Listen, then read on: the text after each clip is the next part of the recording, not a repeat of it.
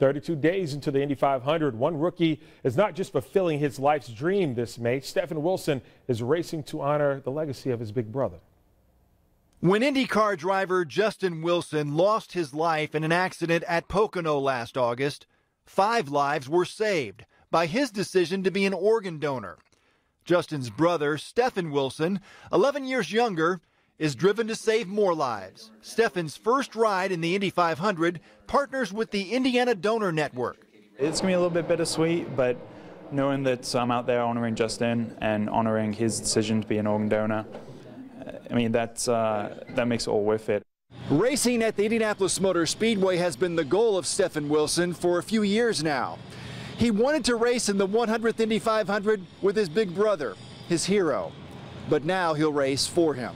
I always looked up to him. I was always so proud to be his brother, and I remember being at racetracks and watching races that he was in, and it was like there was no one else on track. I just watched him.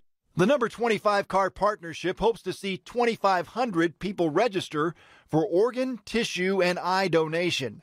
Over 120,000 people in the U.S. are waiting for a transplant.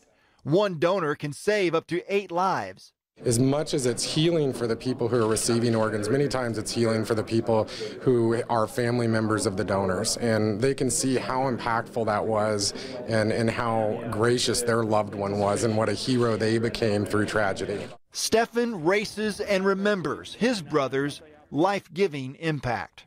I'm Rich Knight, Channel 13 Eyewitness Sports. Thank you, Rich. Great to see Stefan will have a ride and carry on that Wilson legacy at this year's Indy.